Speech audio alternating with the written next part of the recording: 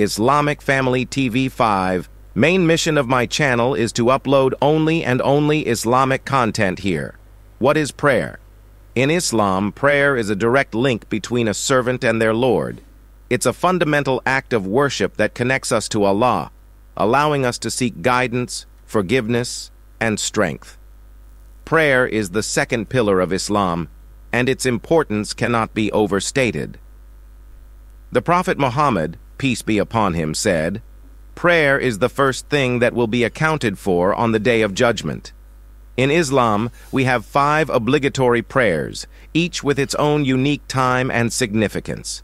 Let's take a look at the 5 times prayer schedule for. Remember, prayer is a powerful tool for spiritual growth, peace, and guidance. Let's make a conscious effort to prioritize our prayers and seek a deeper connection with Allah. May Allah accept our prayers and guide us on our spiritual journey. Don't forget to subscribe and share this reflection with your loved ones. Until next time, stay blessed. Assalamu alaikum.